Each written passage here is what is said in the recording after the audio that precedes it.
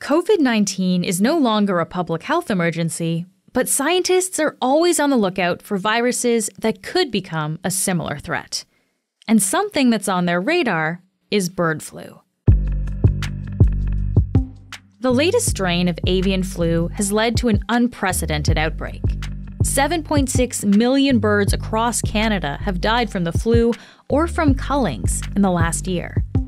And experts are watching it closely in case it adapts and starts to spread in humans. Dr. Samira Mubareka studies infectious diseases at Sunnybrook Health Sciences Centre in Toronto. Her research looks at how viruses can transmit between species and what we should do now to avoid another pandemic. I'm Menaka Raman-Wilms, and this is The Decibel from the Globe and Mail. Samira, thank you so much for joining me today. Thank you for having me, Menaka. I just want to start by asking you, how worried are you about avian flu right now? So I'm certainly more worried than I was this time last year for a number of different reasons. We've had highly pathogenic avian influenza virus outbreaks in the past, but they've been fairly limited, very well controlled, and the virus did not become established in Canada.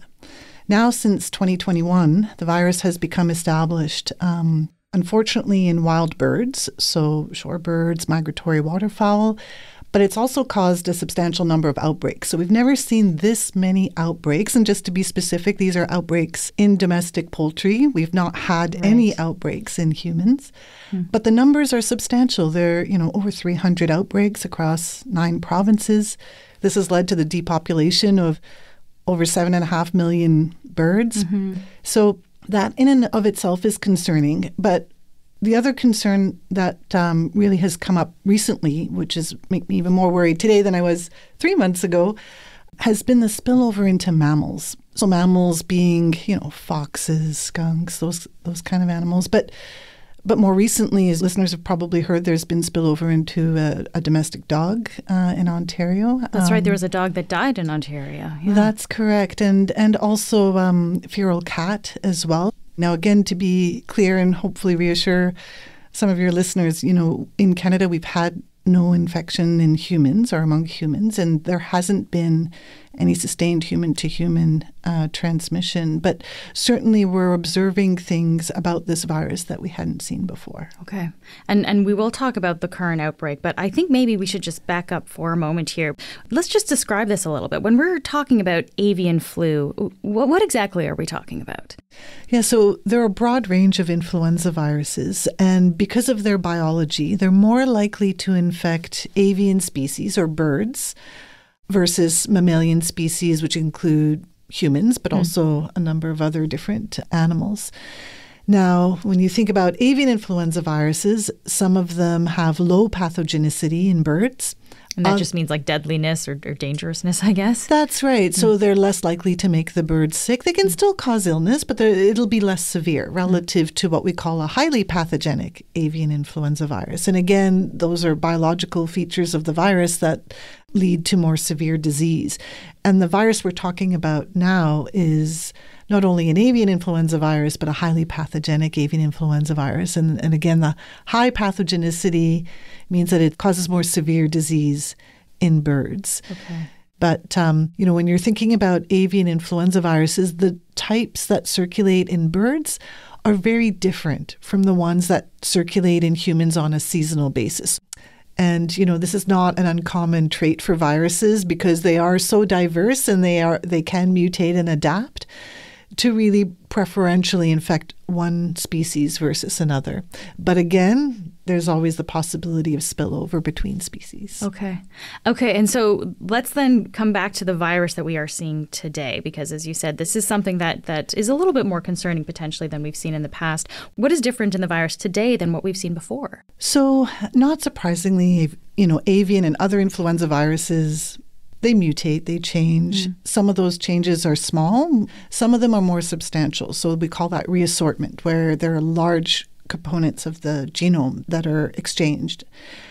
With this particular virus, it's a genotype that seems to reassort quite readily. So we're seeing even once the virus landed in Canada in late 2021, we've already seen a number of reassortments happen, mainly of the internal genes. But still, it shows that the virus is on the move. Can we think of this as kind of like a mutation? Like we talked about this a lot with COVID-19, the changes in the virus, right? Is this kind of what we're talking about? So it is a gain in viral genomic diversity, but the mechanism is quite different. There are two potential mechanisms with influenza virus that have been most well described, and one of them are point mutations, like you just mentioned. So those are single changes in the genome, but then there are larger pieces of the genome that might be completely exchanged. Wow. And so we're seeing some of that with the internal genes of this H5N1 virus, but we're also seeing those small changes in addition to that. And what's concerning about the small changes is that some of them reflect mammalian adaptation. So, the sequence of the genome for avian influenza viruses differs somewhat from the ones that typically infect mammals, including humans. And sometimes when you start to see those mammalian adaptations in the avian influenza viruses, that's, a signal that the virus is adapting to potentially a new host. Okay, so this virus can spread from birds to mammals. Can it also spread from mammal to mammal? The spread from birds to mammals most likely is through predation. So a lot of the mammals who became infected probably got infected because they ate infected birds. Ah, okay. And in the wild, at the moment, there's no clear-cut evidence for transmission among mammals, although we are seeing large die-offs of sea mammals, for example. And we don't know if it's because of a common exposure to the many, many infected seabirds and probably the contaminated environment around them, or if they're transmitting to each other. And when you say sea animals, what animals are we talking about? Sea lions, for example, unfortunately have been significantly affected. And then there was also an outbreak among farmed ferrets in Spain. And again, did they transmit to each other or was there a common exposure? It's fairly difficult to say, but we do know now from some work that was led by federal scientists, both at the Public Health Agency of Canada, but also the Canadian Food Inspection Agency, that, experimentally ferret to ferret or mammal to mammal transmission has been demonstrated in that setting. Okay. So again, no human-to-human transmission at this stage, no sustained mammalian transmission, at least for what we'll call terrestrial animals, or mammals, I should say. But still the possibility exists. What about this virus spreading to humans then? How likely, how easy is that? So clearly there's been substantial viral activity among avian species, both wild and domestic, but we haven't been seeing spillover to humans with very few exceptions, just the occasional case. So that suggests that there's still a biological barrier to transmission. But again, this is why it's so important to continue to do surveillance and track the virus and look for mutations that might change that bottleneck and that might enable transmission. Ideally, we'd like to pick them up before we start seeing any kind of human-to-human transmission. Yeah. And then the humans that have been infected, do we know, is there a pattern to how they got infected? Well, most of them have been exposed to infected birds. That's been the main mechanism. But they've all had a clear epidemiological link or exposure. So we knew they were dealing with birds or handling birds. Exactly, yes. Okay. Yes. What do we know about how this virus plays out for people and how serious it is? That's a really important question. I mean, most of our information is more historical because, this is a fairly new virus. And fortunately, we haven't seen a lot of human disease. There is a bit of a bias in recognizing cases. So, it's usually, you find some, it's probably the tip of the iceberg, but the mortality rates, at least in the past, with past H5s and other highly pathogenic avian influenza viruses like H7 tend to be quite high. So you'll see numbers of 40%, 50%, 60%. Like 50% mortality rate we're talking. That's right. But again, bearing in mind that, you're finding the most severe cases. Yeah. Okay. So that's an important distinction then. So, the mortality rate could be around 50%, but we're only measuring people with the most severe cases. We don't know about the less severe cases or maybe even the asymptomatic cases then. That's correct. I mean, that's something we learned with the pandemic, right? The initial cases that were detected, of course, were the most severe because they're the ones that came to attention. But then as the pandemic unfolded, we started doing broader testing and understanding what natural course of disease was, what proportion of the population was asymptomatic versus mildly asymptomatic, as opposed to severely ill. Okay. So at the moment, at least, this virus is mainly affecting birds. So I guess why is it important for us as humans to pay attention to it? Well, a couple of reasons. Number one, we know that from an economic perspective, it's having a substantial impact on the agricultural industry. So, of course, there are many knock-on effects to that, obviously immediately relevant to the industry, people's livelihoods, employment, etc. But then also other knock-on effects like contributing to the cost of groceries and food, relating to food insecurity. Also implications for hunters and indigenous harvesters who might be harvesting wild birds, and the risk of exposure there. So there are substantial implications for human health, both directly and indirectly. I also wonder, though, about, the COVID-19 pandemic probably started in animals. Like, should we be paying attention to this because of the potential that this could get bigger and actually affect us in that way? So you're absolutely right in the sense that the next pandemic will likely circulate in animals before humans, right? So if we're more likely to see them in animals before we see them in humans, we really should be shifting a substantial amount of attention to animal health and also to surveillance, both for biodiversity and also because we know that our health is interconnected with their health as well. We'll be back in a moment.